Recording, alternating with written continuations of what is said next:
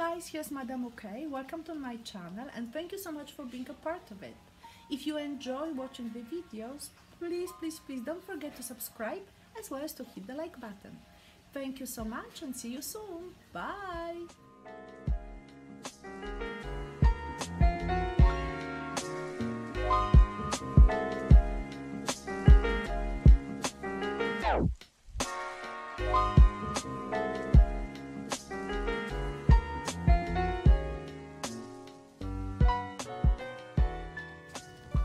Hello guys, here's Madam OK and today I will invite you to work on the watercolor abstract painting.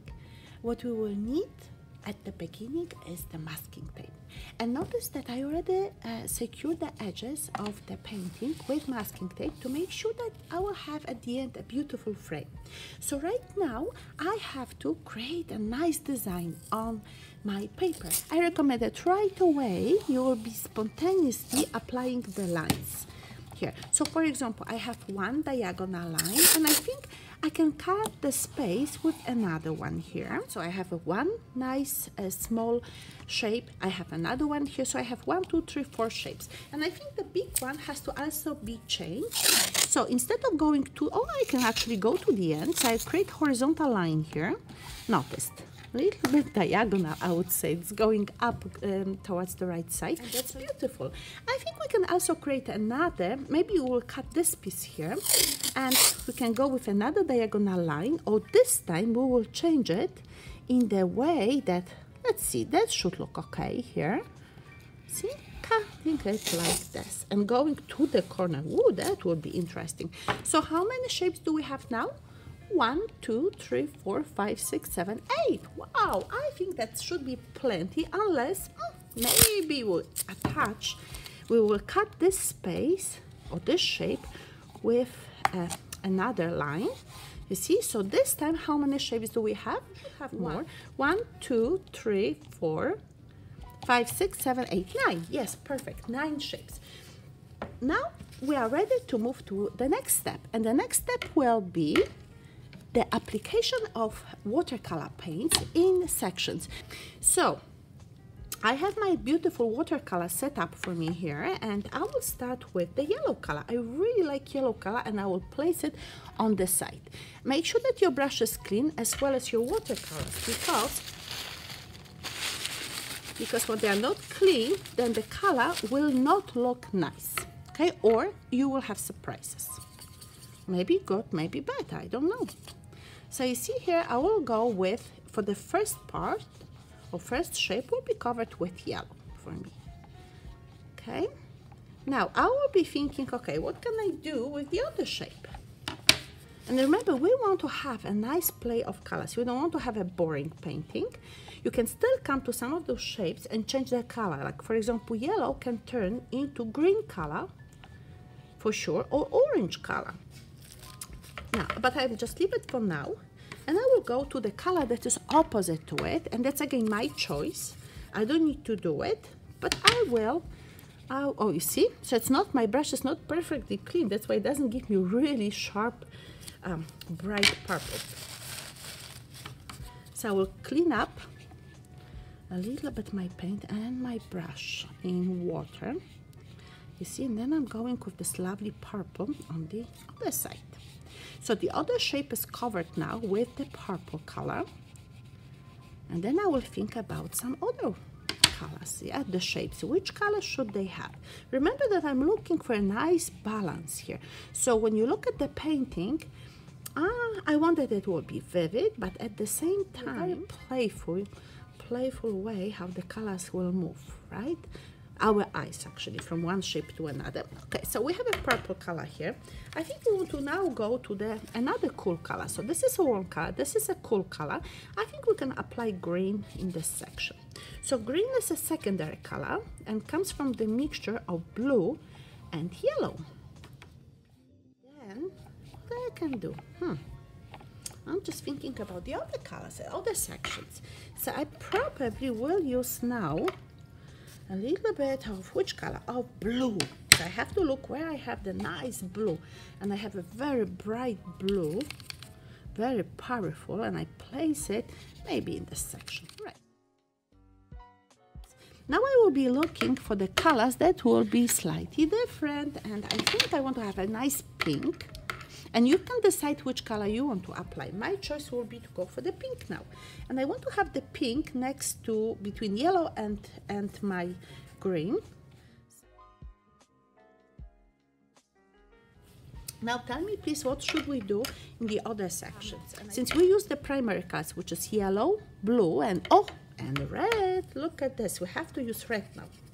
Right, because we don't have it yet applied. So we have primary colors, we have yellow, red, and blue, and then from those colors we make colors that are secondary. So we have to now look, so we have a color purple, that is the mixture of blue and yellow. We have green, that is the mixture of red and yellow. And now we want to see what will happen with the mixture of yellow and red. So we are looking for orange color. So I will apply the orange color in this shape. See, it's quite intense. So we have quite a bit of colors now, and we have still 2 shapes left. And I will be looking for colors like this, like for example brown, where I can apply this lovely brown. And I think this lovely brown can come in this section. So which color should we apply in the section that we see between the red and blue? Which color? Or maybe just black. Let's apply the black.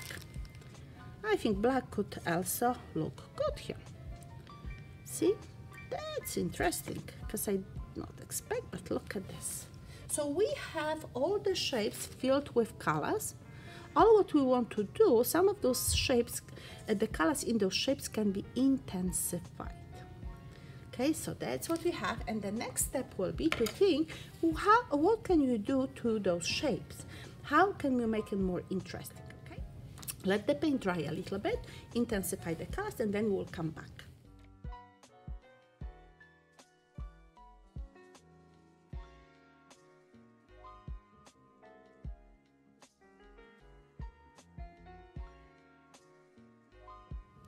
Now we have 2 options.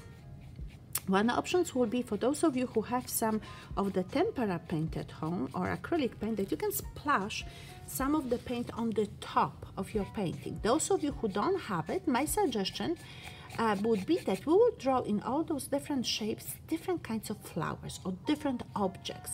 You can make faces there, you can make draw flowers. You decide what will work best for you. But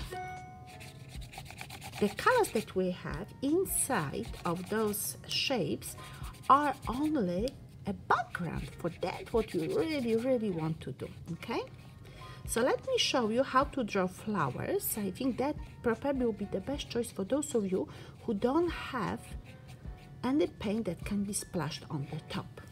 So we'll let it dry a little bit and remove masking tape, and we will draw our flowers, different kinds. Now it's time for us to remove the masking tape and then be ready to draw. So let's start. Do it very carefully, slowly. Don't rush with removing the masking tape. See, wow, I like the shapes very much. Okay, carefully. Whoop, see, oh, that was not good. And this is because I'm rushing and the paper is still not dry. So make sure that when you remove the masking tape, the paper, you see, your painting is completely dry. Now I have to remove it because I make already the boo-boo. In case when something like that happens, make sure that you use the glue and you attach the part.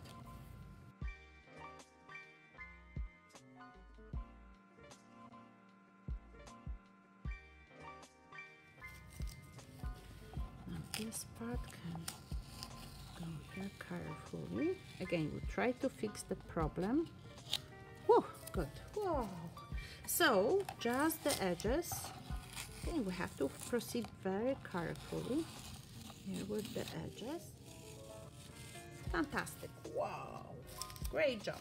Next step, guys, will be to draw different elements on our, like you see what's happening with the flowers, how good they look like. I also can think that we can introduce some other flowers here. This will be, I think we can use red. I really like red. So I will make some rounded shapes like this. Make sure that you leave a little bit white inside. So just round it like this. Let's see where we can have it, maybe here. Okay, you can use any color you want, which you think will suit your artwork. I like to use this. See, a little bit of it here, a little bit of it here, to bring a little bit more of the colors. Okay, you can decide which colors you want to apply. I just like the red here, but it doesn't mean that this is the only option that you can have. You decide. You are the artist, so you make the decision about the colors, the shapes that you include. You see, I covered the white here, and that's okay. The same happened here. There's an accident happen. Oh, the flower is not finished here, so maybe we just leave one. This is white. It happened. See, maybe one here, another one there, right? So we have lots of those red rounded shapes, and they work well for us. Okay. I will leave one here on the side, and I really want to indicate as the end, so maybe I can bring another one here like this. This is fine, and maybe another one will come here. See, I'm cutting it like this to really show that is the edge. Maybe another one here. I really like this effect that it shows you where is the end of our paper. Maybe a little bit of the blue would be good here. Oh, you see, I'll just apply it for more colors. It's very colorful, and if you like lots of colors, that is a good choice. If you don't, stick to one. Okay. So, oh wow, we don't have even red here. Some more of those bright colors. Okay. So this is quite nicely done, and the last thing that you want to do, you can use some shapes inside. You can draw them. You can draw using the pastels, or like you see here, I can draw some flowers, or I can simply leave the color the way it is. But I want to show you some other options. So I have my regular piece of paper. I fold it into the half, then I fold it into the quarters, you see, and I will cut the flower. So what I need to have, I don't want to have a too big flower. Remember, this is just the quarter here, or maybe I even move it to the other side here as well. And then it's like the 8 now. Okay, so from there, I want to create my flower, and I don't want to have it too big, so probably this would be okay. Notice, this will be half of the pattern, so those patterns will be quite big. See, like this. Okay, then you have to cut it, and I will actually cut it also in the center, because I want to have this empty space here. Okay, guys, so I have my pair of scissors, and now I'm cutting the center, and then I will be cutting my flower. Fantastic. So now from there, I have my flower. Let's see, I'm also curious for myself. Oh, that will be a beautiful big flower. Wow, look at this, and perfectly in the center. So using the glue stick to attach my flower to the ground. Okay, I also like what is happening here. See, with the colors, let's see, perfectly in the center, right? Look at this. And then maybe I will place something in there like this. Look at this, how nice it looks like. It's very bright. You can repeat it in other places as well. That's up to you. I will show you one more flower. So the other flower that I would suggest, and maybe you can even make more of them, would be, let me see, I will draw it. So what we can do here now, we make this shape. Oh, this is a little bit too big, so I will make it smaller. I will cut it like this, notice.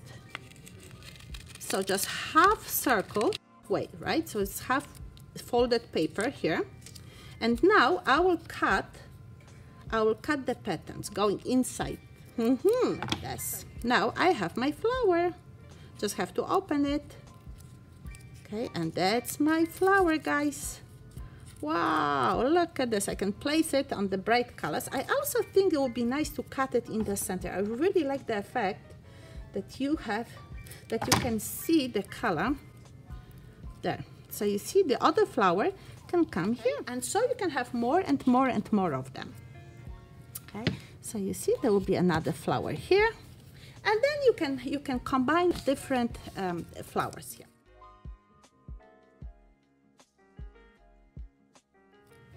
Okay, we can have another one here, another one there too, and I think we had more. See, so like this, or we just apply it here, and that should be okay. Our nice flowers will come, all those different sections, and we have lots of fun. Have to apply more. certainly here, and then just the last flowers.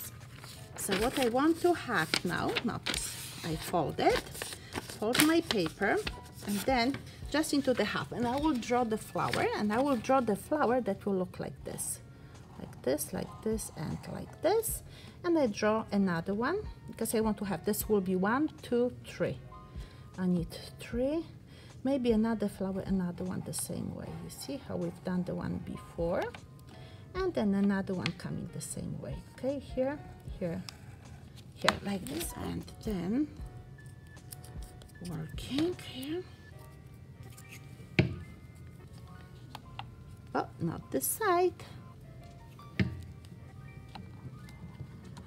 See, I will have this side, the flower, then I cut another one here. I will use glue to attach it, maybe here. Yep, and then the last one. Then I want to cut the hole inside. Fantastic. And that's what we will have here. Yes, look at our painting. I really like it.